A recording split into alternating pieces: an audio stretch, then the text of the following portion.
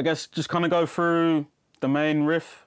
It's an ability to kind of work within the studio environment. You know, I haven't been in the studio per se for about the last 2 months. You know, I can create demo tracks here and there, but tracks are mainly finished when I'm in the studio, and that's just how it works for me. There'd be a lot of people disagree with me and say it's not essential.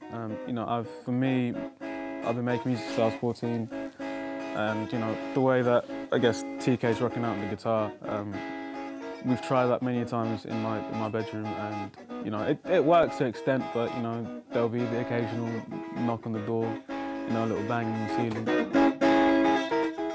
We'll next be going to Ealing, and the application process for that will open in March. So then it'll be live on our website, and literally anyone can apply.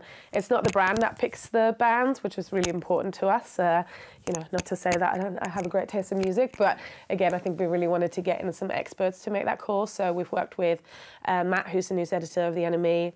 We've worked with Femi, who set up NTS Radio, and then Harry from Young Guns Network. So all kind of 3 dudes that are really intrinsically linked to music communities in London, and they've kind of run the selection process.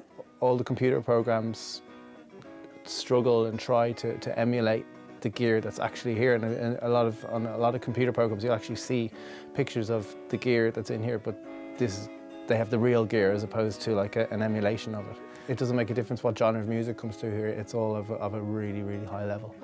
And yeah, I mean, who knows, it's a gambling game, but anybody can win. Yeah, you know, it's the first real slow-mo.